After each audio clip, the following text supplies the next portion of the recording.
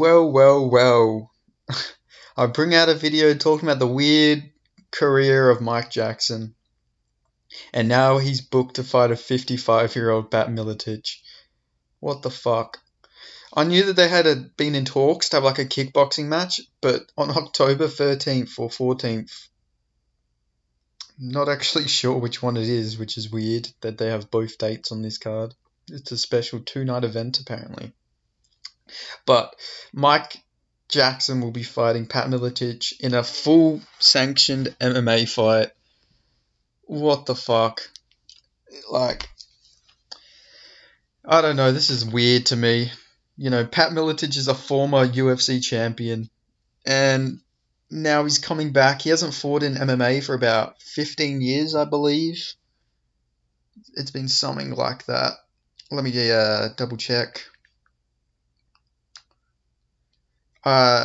He's also, how many years? 16, 17 years older than Mike Jackson, which is, you know, that's always great. Okay, so Pat Miletich hasn't fought in MMA since 2008. Oh, God.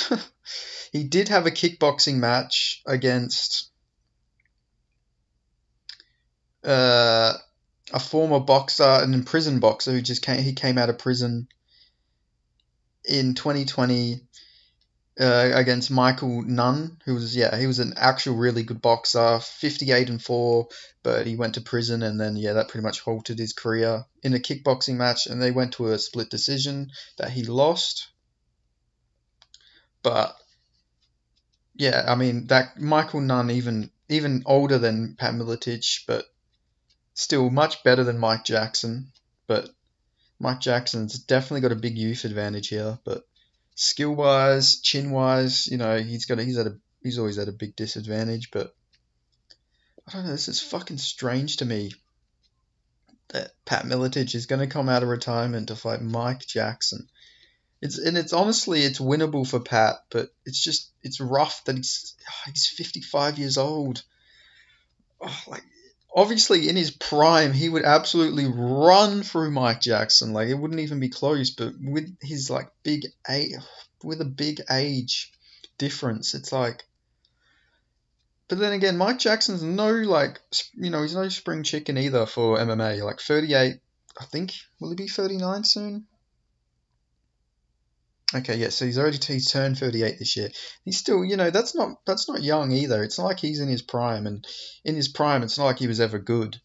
And he's just coming off a KO loss as well. Pat Miletich hasn't ever been like properly KO'd. He's been TKO'd. A lot of them were doctor stoppages. So I think Pat Miletich, even in his older age, I think he's gonna have he's gonna be more durable than Mike Jackson, which will be a big advantage. Because Mike Jackson's chin's like really not good. He's been dropped in all of his fights in the UFC except for CM Punk. But CM Punk, like, it seemed like Punk actually like rocked him for a second when he landed like a flurry. Obviously, he wasn't like super buzzed, like he wasn't super rocked, but still getting rocked by a CM Punk is like, it's a bit sus. And then he got knocked down by Dean Barry. Dean Barry was on the way to knocking him out, but then he eye gouged him, and then Pete Rodriguez knocked him out cold. Mickey Gall dropped him in their fight. In his fight against Jeremy Holloway in a Muay Thai fight, got rocked and buzzed a lot with left hooks. So, the guy's like, he's not very durable. I think, but Pat is so much older. It's like, this is such a weird fight. It's going to be really toxic as well, because if they do a press conference, this is going to be like worse than Dricus du Plessis versus Israel Adesanya. Like, yeah, it's just going to be toxic. There's going to be a lot of slurs from Mike Jackson, and these two also used to train together. Like, they used to be friends. Like, Pat Miletich cornered him against CM Punk, and now the student and the teacher are fighting each other. But yeah, this is just a weird situation. I hope Pat Miletich can win this, but it's gonna be tough just because of the age difference, and I can't believe there's a chance Mike Jackson's gonna have a win over a former UFC champion. Like, oh my god, no, that's like a horrible timeline. Like a guy who just a guy who was like who almost lost a round to CM Punk, might have a win over a former UFC welterweight champion. I wonder what weight class this is at, because I can't imagine Pat Miletich would want to be cutting weight at this point in his life. Let's see. Fucking hell. Yeah, I think it's going to be at welterweight, isn't it? Also, on the post that they did, they said set to collide in a highly anticipated and controversial battle of skill, age, and ideology. That sounds fucking awful. Like, yeah, there's a big skill gap for Pat Miletich, but yeah, like they say, the age. This clash, fueled by personal animosity and stark ideological differences, promises to be a fight for the ages, pitting skill against youth, experience against speed, and conservative views against liberally minded agendas. What the fuck? I didn't even read this before. This is such a weird thing. What even promotion is this? Caged Aggression MMA. Oh, what a weird fucking thing. Like, that's, like, yeah, there's a big age difference here, which just really worries me. Okay, wait, look at Tapology. So this is catch weight 175. Okay, that makes it a little more interesting, I reckon. Just because, you know, it's 5 pounds. You know, it's not the biggest thing, but Miletich is like probably going to be a lot like bulkier than Mike Jackson. Mike Jackson used to fight at lightweight. He missed weight in his lightweight fights, but like he's like I think there's just a lack of discipline that he missed weight, because he's not like a big welterweight. He's just a tall, skinny guy. So maybe Miletich can actually get something going in this fight. But God, just the age gap is like, yeesh.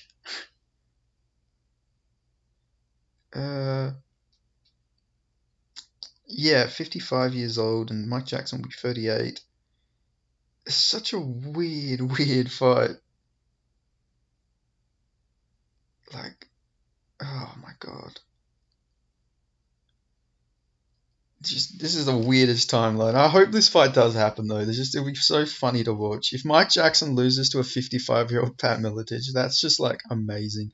And if he does manage to win, then do him versus Jake Shields next. Fuck it, why not? You know, Mike Jackson's on this little crusade. Do him versus Jake Shields next. You know, that's the fight to make if he wins. Or if he loses, fuck it. Jake Shields has a personal agenda against him. They got conflicting ideologies as well. But yeah, I'll end it there. I'll go more in depth about this fight later on the podcast. But oh jeez, like, this was something that was weird to wake up to, because I was speaking about how they're meant to be having a kickboxing match, but MMA is like interesting. Like, oh God, wait, let me look at Pat Miletich's record. Like, if Mike Jackson wins, then MMA math. Like, imagine the MMA math that you can get from this. Like, you could, oh my God.